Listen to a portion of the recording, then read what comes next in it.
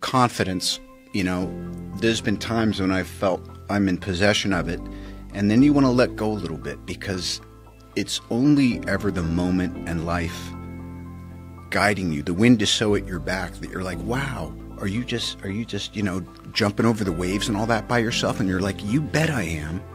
But there's a physics to the moment, man, moment, machine, whatever, and the wind's at your back. And then the wind does what the fucking wind does, and it changes.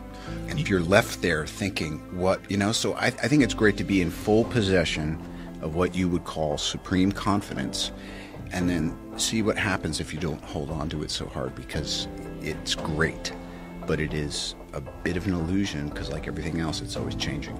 And every day, the reset button, the space bar gets pressed, and it's like, now what?